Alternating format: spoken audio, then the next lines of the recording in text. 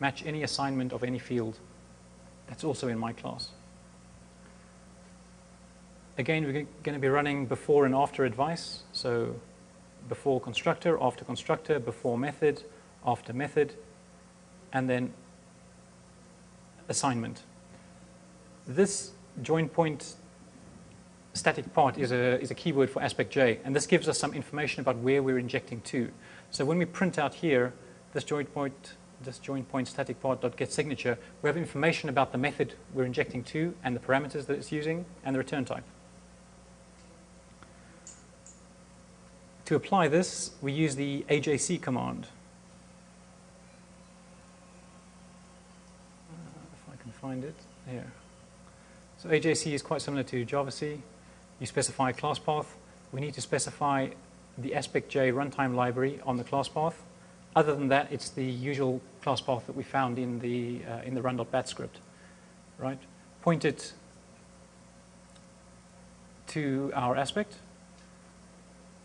Give it our target jar file, and we'll write out the new jar file to a new jar file called new admin client. Right.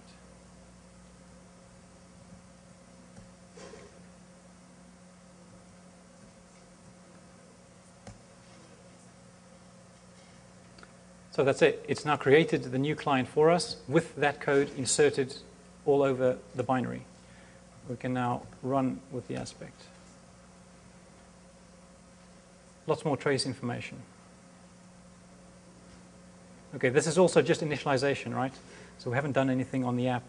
You can see here it's doing, this is a lot of GUI activity, org.jdesktop layout, blah, blah, blah, etc. But here we have the core logic, init components, setting something visible, launching the GUI. Same operations, Bob, password.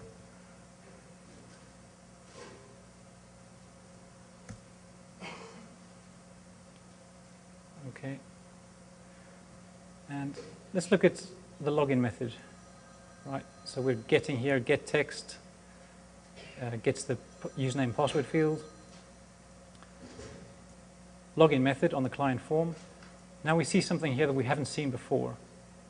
That there's an internal field assignment, client form.account ID gets the value of null. Then it calls the server-side login, server-side returns. Then it sets account ID to some value, right? Account ID is an internal private field. Does a comparison, and then login on the client is finished.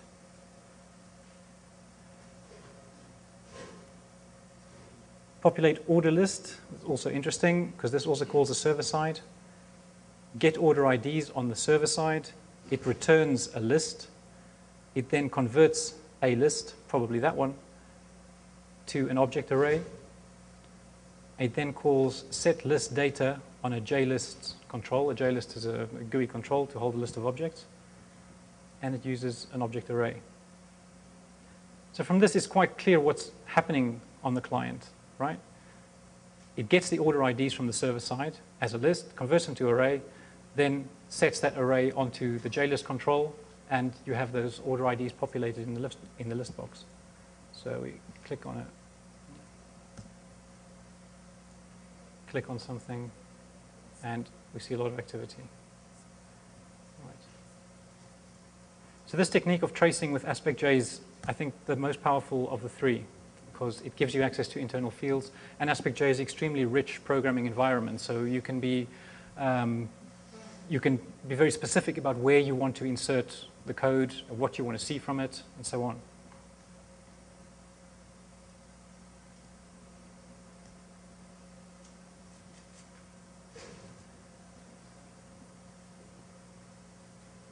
So we're now into the final stage. We've done the analysis. We understand pretty well what the application is doing. We know which are the server-side methods. We know when it's calling them. We don't want to get to the stage where we can call those methods and we can do whatever we want with them. So we can run those three attack scenarios I mentioned right at the start, which is try and subvert the access control, try and view other people's orders, try and perform SQL injection attacks, and then try and perform automated attacks. And I'll demonstrate two methods, the injecting the shell and then doing static patching. So a quick intro into two tools, the Java Object Inspector and the Bean shell. JOI is basically a simple application used to debug an application. If you don't want to use a debugger, say you've got a complex server-side application, you don't want to try and debug that, start that up in a debugger, you can insert the JOI into it, and the JOI basically just gives you a GUI that you can see the fields and you can set field values for primitive types of anything that's in scope. It's very easy to use. You just import it, you call one command, inspector.inspect, you pass it the object you want to inspect, and it will give you a GUI with all those objects fields on it. That's what it looks like. Bean shell. Bean shell is a complete scripting environment for Java, and it's also an interactive shell environment.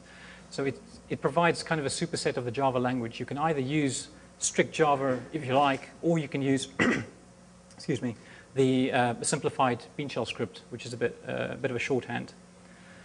To start it up, you create a new interpreter. You can then pass in any objects into the shell that you want to have a reference to. So if you have a my object, you can call it my object and pass it to the shell. You can then start up a server in the application. So it'll actually start up two servers. It'll start up a telnet server and a web server within the app. And it doesn't matter what the app is, even if it's an applet, you can start up a web server inside the applet, which in turn serves an applet. This is a telnet server. It's well, not very friendly to work in, doesn't have history completion and so on. The HTTP server that it starts up will give you a nice little applet, and that gives you an easy-to-use interactive shell. So you are then inside the application. What the Bean shell lets you do is, same as the JOI, it lets you view fields, lets you edit fields, but of course it's a complete shell environment. So you can write scripts, you can execute any method, you can instantiate classes, you can basically do whatever you can do in Java in the Bean shell. And these are the three components we have. We have the Bean shell, which gives us an interactive scripting environment. We have the JOI, which is a easy-to-use GUI for editing fields. And we have AspectJ, which gives us the ability to rewrite methods or to insert code into bytecode.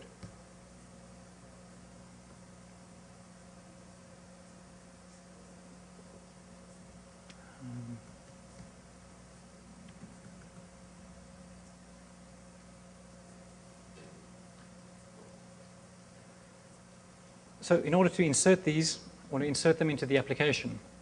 Now, two things to bear in mind. If you want to insert the Bean shell or the JOI, you really only want one instance, at least, of the Bean shell.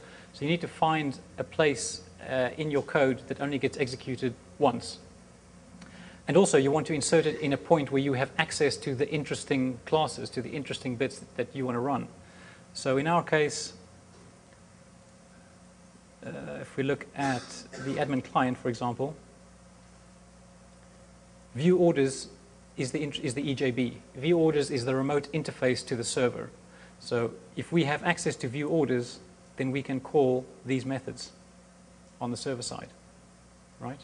So ideally, we want to be inside client form, or at least have a reference to client form. If you go through the trace information, I'm not going to do it now, you'll see that the constructor for client form only executes once, right? So we only have one GUI, so a convenient place to insert the shell is in the constructor of that GUI. So we know where we want to insert. Now we just need to go and insert it, again with an aspect. So create a new aspect, interpreter I. We define the point cut. Where do we want to insert this? It's going to be on the execution of client form.new on the constructor, right? We want to run it after the constructor executes. Nice thing about after advice is it leaves the rest of the program intact, right? So if the constructor was doing important initialization or whatever it's meant to do for the application, we leave that untouched and that will still run, and we'll inject our code after that. So very simply, we just print out that we're injecting the shell. We start up the interpreter. This again is a reserved word. This join point.getThis gives us a reference to where we're injecting. So we're injecting into client form here. This is going to give us a reference to that form, and we're going to call it form. Set accessibility true is basically used for reflection. So if you want to access private fields and private methods, usually you can't do that within Java because of the scoping rules. It'll only let you access public fields and methods. Set accessibility true turns that off. So you can access private fields and methods. Then we're going to start the server on port 7777. Once bean shell is injected, we're then going to inject the JOI, might as well. And again, we're going to pass it a reference to the form. So similarly, we'll use the AJC command exactly as we did for the tracing, with the exception, where is it? Well, the only addition we have to make to the class path is we just need to insert the bean shell jar and the JOI jar. And the rest stays as is.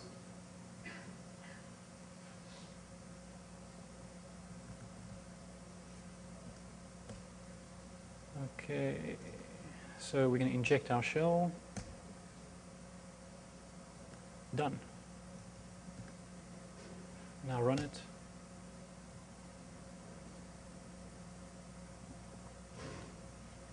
There we go. This is the JOI that has popped up, and as you can see, it will show us all private, protected, and public fields for the form. Here's our form. So we just log in as Bob.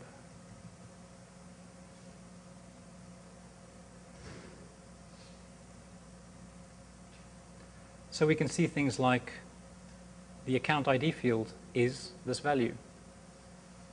And if we wanted to, we can change that value. Right. So just an example, there's a JLabel field called login message label. I can choose to inspect that again. Remember, you can only change and view primitive types, so it's a complex object. You have to inspect that and then try and change any of the primitive fields.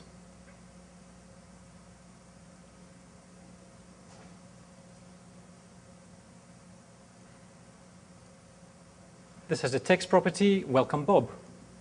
So we can change this. And if we redraw the GUI, it's changed, right? So JOI will let us change any arbitrary fields anywhere on this client form. But we're still a bit restricted. We can't call methods. We can only change fields. So it's not the full show. If you wanted that, we just need to log into our Bean Shell instance. Remember, Bean Shell has now started up 2 servers running inside this application. It's running on running a telnet server, and it's running this HTTP server over here. Remember, we gave the reference to client form and called it form. So if I print form, there is an object called form in reference here. So I can print form dot.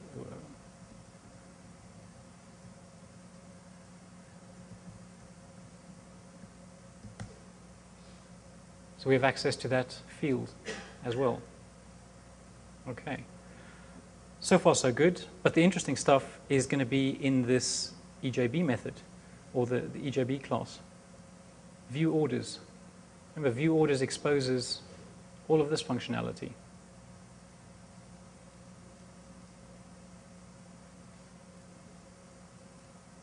So the first thing, I'll just get a reference to view orders. It's going to be form.viewOrders. And remember, view orders is private. The only reason I can access it here is because I set accessibility to true on the Bean Shell. So we have access to that EJB. Let's try something like ejb.login. Nonsense.